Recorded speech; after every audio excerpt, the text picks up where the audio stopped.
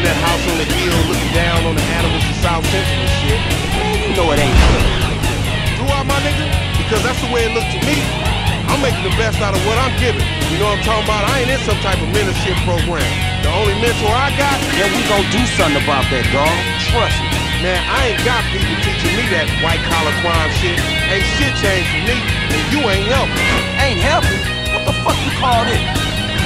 Me, Michael, Trevor, we all came up here to help. The unholy fucking trinity. Ballers beware when these fools rolling together. You jealous of Michael and Trevor?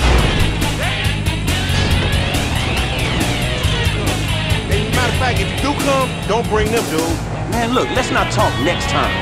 Next time, don't get your ass in this situation, all right? It's the hood, Frank.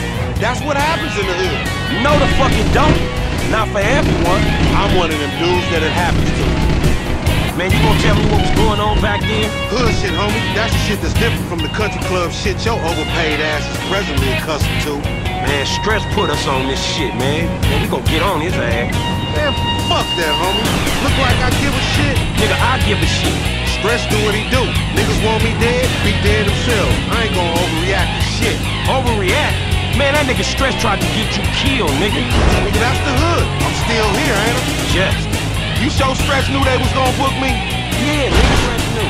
Everybody knew Stress knew. Tanisha knew Stress knew, and she don't even come around the fucking hood no more. Damn, that nigga Stress janky like that? Man, you don't see this? This Stress been screwing us from the start.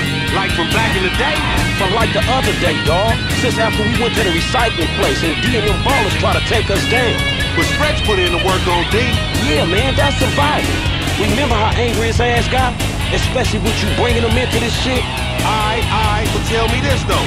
If Stretch was fucking with your boy LD, why he set us up with the deal for the brick in the first place? He go off and make peace with the ballers, come back, and then put us on the lick on Grove Street. Man, you remember Grove Street?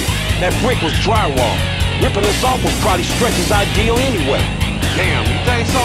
It makes sense, don't it? Man, I ain't knowing, man, maybe. Man, Stretch got in with the ballers when he was inside. Played us as march, dog, but a bunch of them got booked. So now they gotta come back at him. Damn! We're doing a good deal. Then you show up and save the day. Yeah, thankfully. Man, it wouldn't even be the same if your boy LD wasn't out here getting into shit. And FC wasn't getting him out of it. You know what I'm talking about? Man, I don't know. Man, shit was fun, nigga. Don't tell me you didn't enjoy scrapping like we did back in the day. It ain't back in the day no more, dawg. But it felt like it was.